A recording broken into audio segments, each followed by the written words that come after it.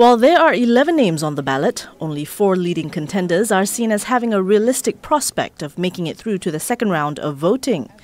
They are far-right National Front leader Marine Le Pen, scandal-hit conservative François Fillon, centrist newcomer Emmanuel Macron, and far-left wildcard Jean-Luc Mélenchon.